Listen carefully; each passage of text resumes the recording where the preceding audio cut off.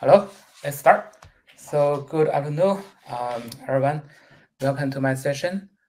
We are going to talk about how to scale and accelerate the distributed model training in Kubernetes cluster. So my name is Jack Jin. I am a lead of a machine learning platform team at Zoom. Today, I'm going to talk about the challenge, why we need to do this distributed model training, and how do we accelerate in the training, and how do we scale in the Kubernetes cluster, and how do we implement, and we also show some performance testing. So the audience for this session is for data scientist machine learning in accelerated training session. And also, we're talking to the MLOps or ML infrastructure engineer for in the third session and the fourth session. So yeah, this will be hybrid of both machine learning engineer and MLOps engineer. So let's talk about the challenge. As we all know, as the modern machine learning industry technology evolving, the data set become larger and larger. We got 100 gig data sets, very normal, and also the model become very complex. We have millions or even billions parameters like GPT-3 or other the language model. And the hyperparameters is also very wide range. We have to tune hyperparameters. So what does it mean? It means it will take much longer time to train, and we cannot afford this such a longer time. For example, at Zoom, if we train a full-size ASR model with full data set in a single node, it could take a week, even more. So we have to scale up and speed up. And also, there's another challenge for the training job management. For the machine learning engineer, it's very easier for you to start a training job in your local laptop. But if you want to leverage the entire cluster, the resource managed by your company, you have to submit the job remotely, and this is a not easy way. And the other challenge is how do you organization manage those kind of GPU resource? Is it based on the cloud or based on on-prem data center? And what kind of a system is going to leverage this system and allocate all the resource to each of the team, each of the individual training jobs? And this is a challenge because if every team in the same organization have their own workflow or their own training requirement, and they build up something by their own, they probably have a reinvent the wheel. It will waste the resource. So let's talk about some solutions. First, we're gonna go through the technique about accelerate the training technique that's for the machine learning engineer. So yeah, for accelerated training, we have to run the training job parallel. And there's a multiple way to do the parallel training, model parallelism or data parallelism. But as you can see from the left side, the model parallelism run the models in entire of all of the server machines, and each server only runs a partial of the model. And when the first few layers running on one machine, the other machine have to wait. It's kind of idle. For the data parallelism, the model will run on all of the machines, and data set will be split to each of the machine. Then we talk about the pipeline parallelism. This one is kind of an improvement for the model parallelism. So it split or divided the mini batch into even smaller macro batch, and enable this the macro batch on running on each of the device or the machines. So it's improved for the model paradigm. And on the right-hand side, you can see we can combine the pipeline parallelism and the model parallelism, even data parallelism together. This is a very complicated. We will not talk about that, but this is a way to do that. And we are going to focus on the DDP training, the distributed data parallelism, because when we need to run the data parallelism, we want to run the model training on across multiple GPU on even multiple servers. So let's go through how this DDP training works in the backend. So first, we need to have a distributed training framework which can launch or run the training process on all of the devices that you can specify. And on each device or the server, it will load the data from the drive or from the NFS to the memory, and which going to do the pre-processing with the CPU, and then copy the data to GPU. With the GPU, you can do the deep learning neural networking for forward pass and calculate the loss and do the backward pass. And then you need to do the gradient communication. So you need to calculate the gradient and synchronize the gradient across multiple the device, the GPU device. So this one will have a kind of overhead on the GPU communication. Not only this gradient communication, but also some of the model parameters need to also communicate.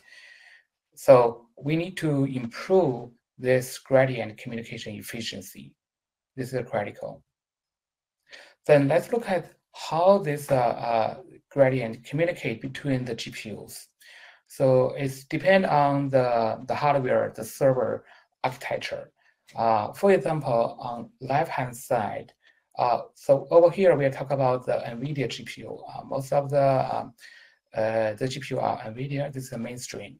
And if you have two GPU have NVLink link each other, the two GPU communication will be really fast. But if you have two GPU communication go through a CPU, then a CPU to CPU QoI link, and then go to another GPU, this route will be much slower than the NVLink GPU communication. Furthermore, if your GPU needs to talk to another server's, another workload's GPU, it needs to go through a NIC card. But how this GPU connect to the NIC card, whether or not this GPU connect to the NIC card directly, or they have to go through the CPU, it will affect the bandwidth, the latency. So this is a differences. And from the software perspective, there's some algorithm we can leverage. This is a NVIDIA NICO a algorithm which can do the ring out reduce. Remember, we need to synchronize the gradient between the GPU devices. So the traditional way is you have to set up a parameter server, and but as your device increase, which means you have a more the GPU involved in your parallel training, the bandwidth will also increase. But if you use NICO, which is use ring out reduce, the bandwidth is fixed. So this one is better. The other technique we can do is for this gradient communication, we call it time filter, which means we don't have to do the gradient communication on every step in the epoch. We can synchronize if there is a obvious model parameters with a BIOS change. If no obvious change, we can skip. So this is called a time filter. The other way is the space filter, which means we can try to compress the communication data amount by using a algorithm. For example, in the PyTorch, it have a power SGD. With power SGD, you can just one line command, one line code. You can compress those the communication data for this gradient. So it will speed up the communication. This is called zero data paradigm. Zero means redundancy optimizer. Deep speed from Microsoft. This one means every each GPU, it doesn't have to store all of the gradient. It only stored slice of them. And during this the communication, if the GPU can synchronize each other's part together, which means you only synchronize a slice, so that can reduce the traffic. Besides those, the communication compression technique, there's another way to do is to improve the efficiency. Is we call the Apex AMP. This is also coming from a NVIDIA library, and the principle is it can automatically use or conversion between the flow point 32 and 16. So in some of the steps, it requires full precision. It can use the 32-bit. And the other steps, it can use a 16-bit float point. If you use 16 FP, it can consume less memory and also the less memory bandwidth. There is a testing from the NVIDIA if they use Tensor Core to do this FP16. It is like 8 times faster than FP32. So let's summarize what is the distributed training framework you can use. If you use PyTorch, the PyTorch has a data parallel and the distributed data parallel method, and you can use few lines can convert your regular PyTorch to DDP PyTorch. And if you use TensorFlow 2.0 has a new feature called TF distributed strategy. You can choose between synchronization or asynchronization training. And Harvard is another third-party distributed training framework. It can seamlessly work with TensorFlow, PyTorch, Keras, and MSNet. If you use Kubeflow, there is an option called MPI operator. This MPI operator can work with Harvard, TensorFlow, PyTorch. PyTorch also have a fair scale extension library. It can provide for high performance training. PyTorch Lightning, a framework, is very easy to. It's kind of high level programming framework. It can easily integrate a lot of plugin like deep speed I just mentioned before. Determining AI is another open source solution. It can do distributed training. It also can have features of experiment management and hyperparameter tuning. But the only thing I want to mention here is this distributed training can have to use all the GPU in one single server. It cannot use a partial GPU on the server. Okay, so we talk about some techniques of accelerated training from the machine learning engineer perspective, and now we talk about how to build up a infrastructure and with Kubernetes cluster to run the DDP training jobs. And this the below session will talking to the MLOps, ML platform, or ML infrastructure engineer. So we need to build up a infrastructure in the organization to serve the different team, the multiple teams to run their the distributed training jobs. And you can build up this infrastructure by all the open source software. I am not representing a vendor, but the only thing is you have to use some hardware, or you have to build up this infrastructure on AWS or any other cloud, either on-prem data center or cloud. All the software I mentioned here are open source, and you can build up by yourself. But I don't provide a turnkey solution. I just go through all the open source, some technology concept, and some open source component. So first, we want use Kubernetes to manage the cluster. It could be a hardware bare metal machine or like a cloud, like EC2 virtual machine. So with Kubernetes cluster, you can provide a reproducible, repeatable, portable, flexible Docker container, and it is orchestrator for all the Docker.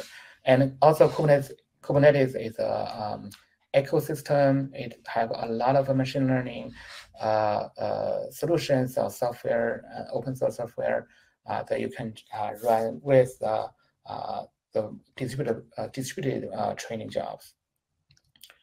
So this is a high level of this the platform architecture. So with the Kubernetes installed, and you can have integrate some of the operator like PyTorch operator, TensorFlow operator. So it will communicate with the Kubernetes master, and the Kubernetes can schedule your the job on the pod, and the pod will consume the GPU, and the pod can run on multiple the worker node. And if you want to leverage the high performance hardware, I recommend to use a RDMA compatible or RoCE protocol, the lead card. I'm going to talk about later on. But to break the piece of this entire framework, over here I break to the training job to 4 pieces. So you need a training image, which is a Docker image. You can store in a public Docker or in a private Docker registry. And the training code can be separate than the image, and your code can store in the Git, either GitHub or GitLab. The training data can store in a storage server. It could be in a distributed storage server or in the NFS. And then after your training, the model, you can store in another storage. It could be in the NFS or store in the cloud-based storage server. So this is the way how do you submit your training job. You can develop your code in the Jupyter, and you submit the job through to the Kubernetes with the YAML. So I'm going to talk about later on. So the entire technical component, including from the bottom to the top, from the hardware to the software, the networking, yeah, you can. If you have a on-prem data center servers, you can have network gear. You can ask your network team to set up some protocol. For the server, if you have the GPU server, you can have this Melon.NET lead card, which is support RDMA. Or if you are using the cloud, for example, AWS, you can use EFA, which is the cloud-based lead card, which is compatible the RDMA. For the OS level, you don't have to do too much as long as it supports RDMA RoCE. But if you use Kubernetes, you can have all this the OFAD RDMA in the Kubernetes operator. And for the machine learning framework, I already talked about. And for the deep learning training, yeah, we can use all the components that I mentioned before. So let's talk about the RDMA technology. So it means a remote direct memory access, which means if you have the training job running on multiple GPU, even on multiple nodes, like I said before, the gradient need to communicate and the model parameter need to synchronize between the GPU. So the RDMA can speed up your this synchronization from the hardware level and the kernel level. The RDMA was invented by the InfiniBand, but for most of the data center, we use TCP/IP protocol and Ethernet. So there's RDMA over Ethernet, RoCE V1 and V2, which can kind of transport the InfiniBand protocol in the UDP and IP. So with this RDMA RoCE, the most advantage is it can bypass the kernel and offload the protocol, the TCP/IP protocol. Usually, when you have a application talk to another application from one server to another server, you have to go through all this OS, kernel, TCP/IP. But this RDMA technology can allow you the user buffer talk to the device driver directly, so it can speed up. There's I'm going to tell you a little bit performance that we gained with RDMA. RDMA GPU direct, which means when the GPU talk to another GPU goes through the InfiniBand, the lead card. In the past, it had to involve the CPU because the CPU just do a scheduling, and the GPU need to do the data communication. But with the GPU direct RDMA, it can even the orchestration can do with the GPU, so it's even faster.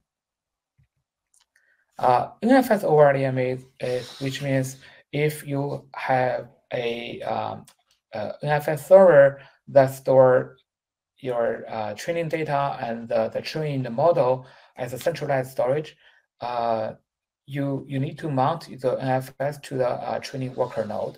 And NFS over RDMA can have the NFS protocol communicate with this RDMA, so it can speed up this NFS mount.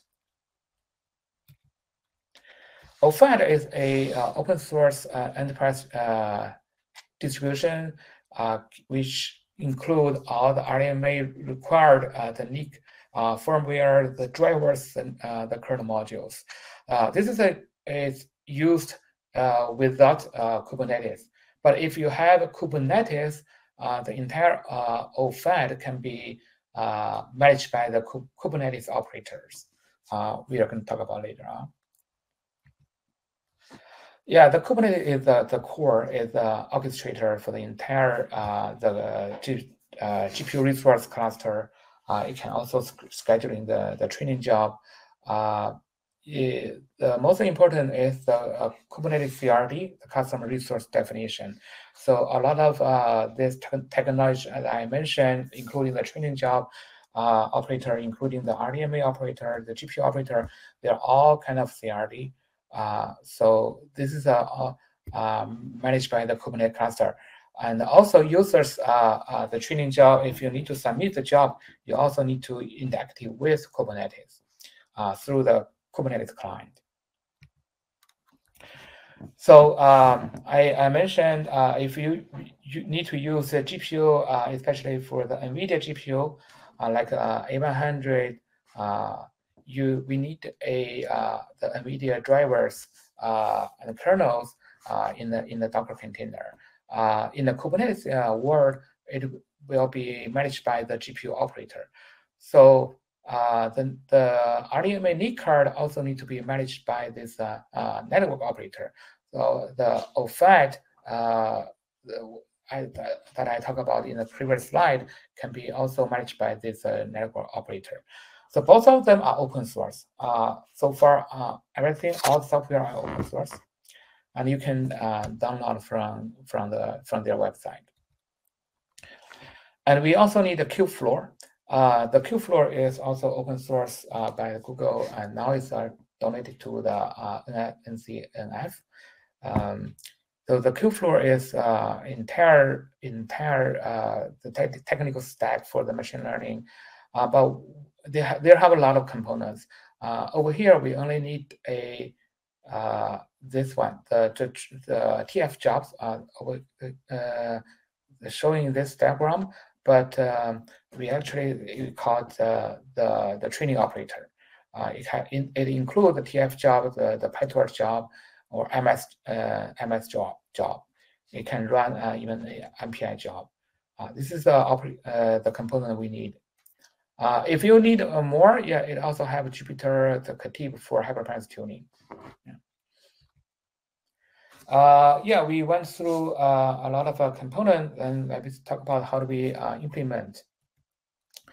We have to build up the entire stack with the building block from the networking stack layer. If you build up from bare metal machine in the colo data center, you can ask your network team to build two separate subnet. If you have an NFS server to store your as a centralized storage to store your training data set and the trained model. So we want the training networking and the storage networking are separated. The training networking purely will transfer the RDMA traffic. Then we need to provision a Kubernetes. Kubernetes, if you manage Kubernetes in the on-prem by yourself, it is a little bit complicated. But there is a bunch of open source tools. For example, this DevOps one is open source by NVIDIA. It's in the GitHub, and in this GitHub, and you can use this tool to provisioning the Kubernetes. It also not only Kubernetes, but also a lot of operators, a lot of monitoring tools, even the container registry, and also the Kubeflow. So this is a great tool to provisioning and manage the Kubernetes. But if you use cloud, like AWS Cloud, you can use EKS, which is managed by the cloud providers. And for the operators, this network operator is not provisioned by this DevOps. So you need to install by yourself. This is also open source component you can download from this GitHub. It have all of this component. You can install by the Helm. Yeah, Helm is the Kubernetes package management. And in order to have the Kubernetes part recognize this RDMA NIC, we need a component called SRIOV, single root IO virtualization. With that one, so you can have a physical RDMA NIC card become a physical function, and it will split to a multiple virtual function and present to the pod. And within this the pod that your training application is running, which can see the RDMA device, and you need to create a YAML file to specify the network device and the policy. This is also the YAML, just like a regular other the CRD YAMLs. And for the training operator, I mentioned the Kubeflow. If starting from the Kubeflow 1.4, they combined all the PyTorch operator, TensorFlow operator, MPI operator, MSNet operator to become one single training operator. And with one operator, you can specify any of a training job like PyTorch, TensorFlow, MSNet. And the training image, like I mentioned before, we can separate the training code, the training image, and the training data set. The training image only provides the runtime environment, the runtime framework, and all the drivers. and the code can be in a Git, so it will be very flexible because you will keep changing your code. And the image you can build by for yourself, but you can based on this image from the NVIDIA NVCR.io. It also already provide the NVIDIA drivers, the CUDA drivers, even the NVIDIA Nico that I mentioned for the to speed up the gradient communication. Also the RDMA core. So this image includes all the necessary the technology and the software component I mentioned before. And all you need to do is adding your add-on paths. You can add your script, your startup script, your launch script, and you can your script can clone your training job, and you can also specify your the mount path for your NFS for your training data and your trained model. So put everything together in a YAML. Yeah, so you have the training image in a Docker registry. It could be public or private, and you specify the amount, the storage amount for your training data and your output model, and you can specify your launch script. The script can call your training code and with the parameters, and the training code you can specify in a Git. So put everything together in a YAML, and the YAML can specify a operator with PyTorch or TensorFlow. And also, I mentioned the PyTorch DDP is a native supported distributed training framework, and you need to convert your regular PyTorch code to the DDP code. Just added some of the code line. And also, you can use MP-spawn to start your launch your training code in the multiple pod. And for this work side and the work side master, you don't have to specify yourself from the parameter. The PyTorch training job will automatically assign those parameters. But you need to specify the Nico parameters. For example, this one, Nico IP disable equals 0, which means you can you want to turn on, you want to switch on this Nico based you want to switch on this Nico based infinite band, which is RDMA. This is a training job workflow. Once you have everything ready, the YAML ready, you can submit your training job by this apply this YAML, and it will talk to the Kubernetes cluster, the control plane, which launched your the CRD like PyTorch operator, and which schedule your training job on your the cluster.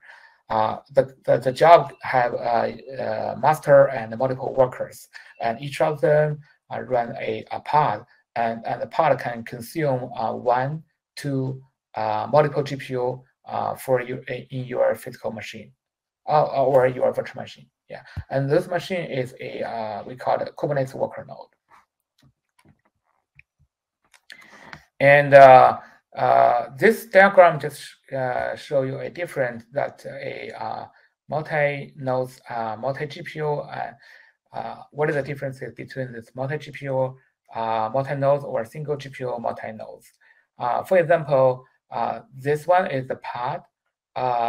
If you want to use a multi-pod, multi-GPU in multi-nodes, in this schema, it's very flexible as long as the server have available GPU.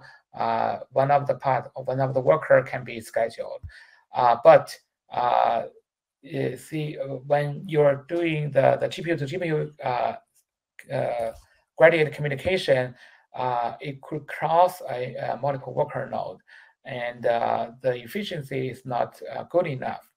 But for this way, one single pod can occupy all the GPUs, which means when you do the GPU to GPU communication, and this way can leverage the NVLink NVLink within this physical server, the performance is better than this schema. Okay, so we go through. We already went through the solutions, and let's look at some of the performance tests we have done before. This is a completeness test, which means we use a regular or smaller model size and a smaller data size. We just want to have the model training job complete. We want to compare the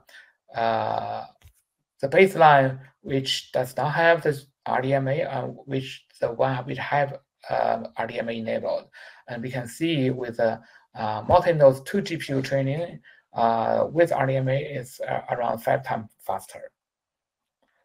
This is for the regular completeness test, and once we scale the GPU to more, for example, like 20, we can see the training time reduce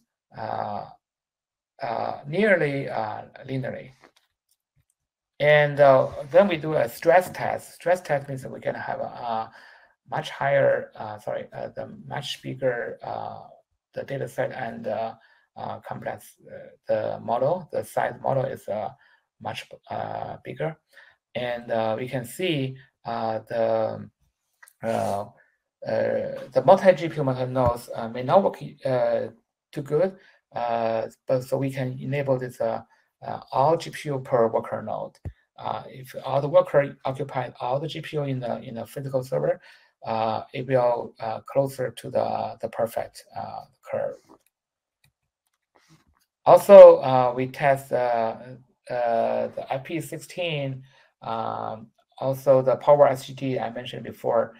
You can see with the Power SGD, the performance is close to the bare metal performance. Yeah, I think I covered most of them. Let me back to this slide. Let me look at this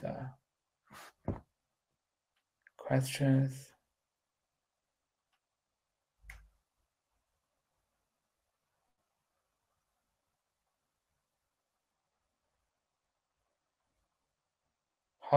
From your experience, how should system be configured differently between the computer vision and the NLP model?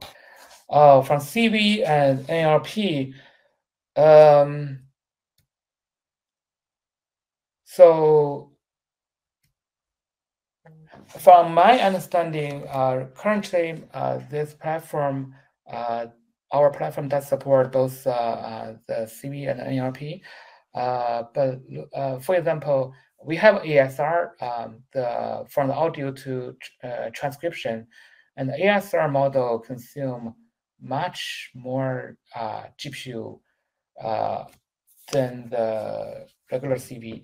I think probably because we are running the CV model in the client side, which means we need to run as small as possible the model, because we are run the model in the Zoom client on the user laptop, so we do not consume too much GPU. From the system configuration level, I think it is a matter of how do you leverage the GPU concurrently, whether by the single GPU per pod per worker or the multiple GPU per worker. That will bring the differences. Also, if we still have some time, I can share our internal model training system management system. That is our in-house build.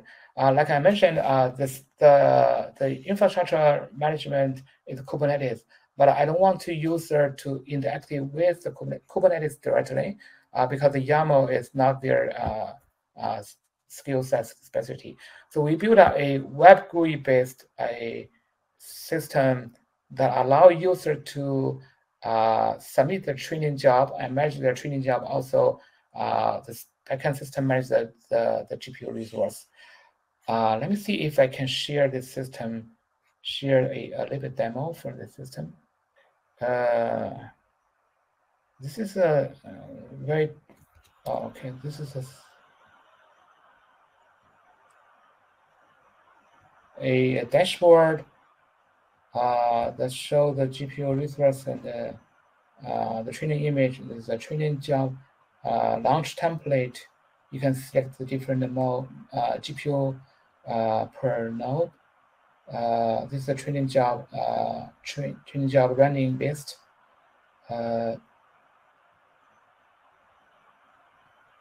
This is a training template.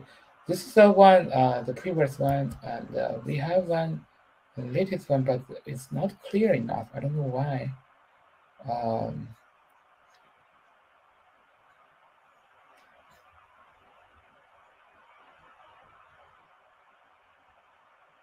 Yeah, this one.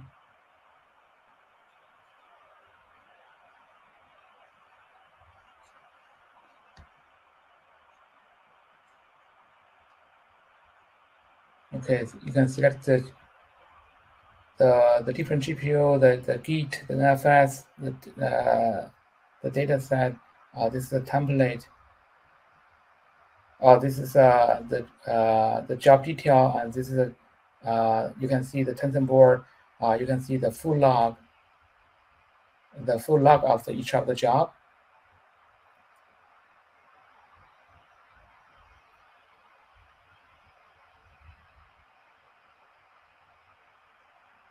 This is the data set that you can manage adding or deleting of them.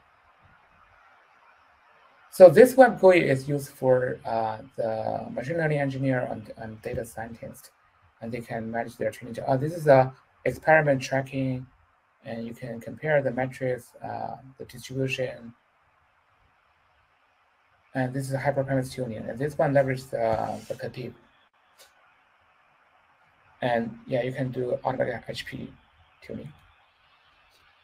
This is the model management. Unfortunately, this one, the recording is not clear enough. I don't know why it's not showing here. Yeah.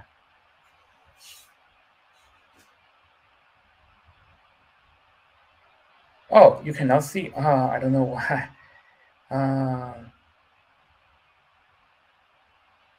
Are you able to see this one? Yes.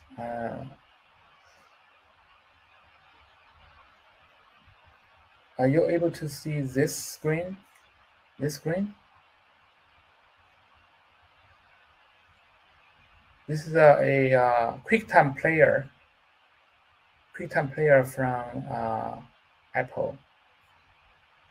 Okay. But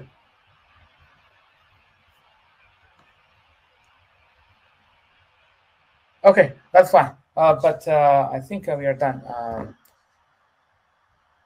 This is our internal in-house build a web GUI based system. It just provides a web GUI for a user to easily submit or define or manage their training job, and you can define the template and can share the template within the team, and you can easily launch the training job from the template. You can manage the data set. You can also manage the trained model, and you can do the hyperparameter tuning. You can compare the experiment tracking. Yeah. Behind the scene, we are using the technologies that I went through in this session.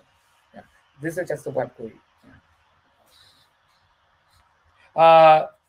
So most of the technology I talked today is open source, and you can build up yourself.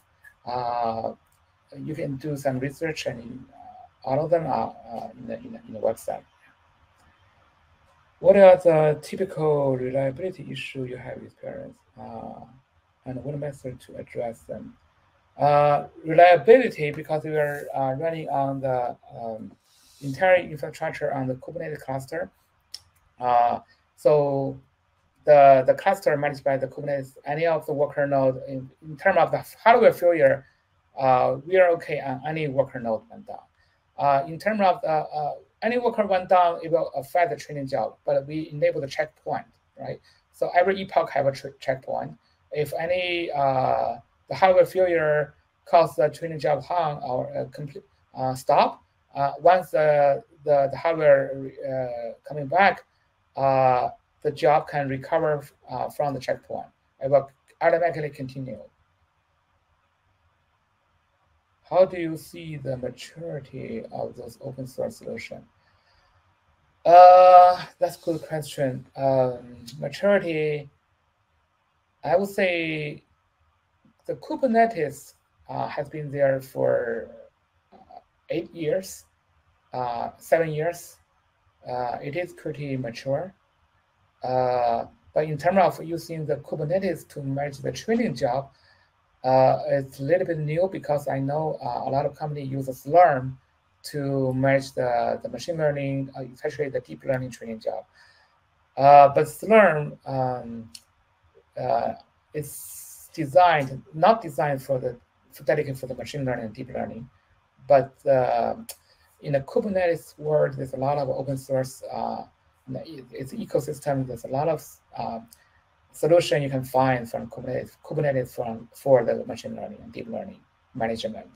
I prefer to use Kubernetes for the underlying technology for the acceleration and the scale,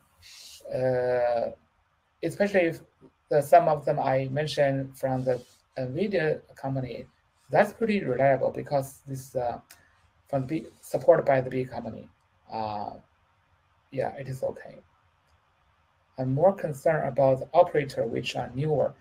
Operator, yeah, operator is a kind of a component that you can, it's kind of like a plugin, right?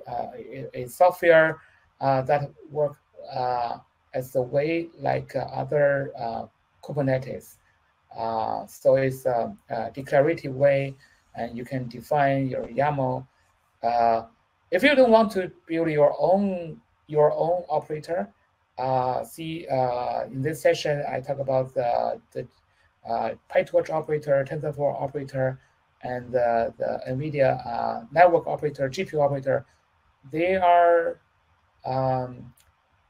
tools we just leverage. I'm using it for a year. So far, so good. It's okay. I haven't had any issue that I cannot resolve. So we do have a little issue at the very beginning. That's probably we are not familiar. But after that, for example, if you have NVIDIA GPU server, you will get support for those open source tools that are from NVIDIA. Right now, we are pretty stable.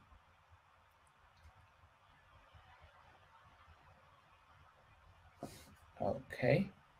I know it's pretty late for the East Coast. If there's no other further question, we can wrap up. And thank you, everyone. If anyone want to further contact me, you can reach me through the LinkedIn.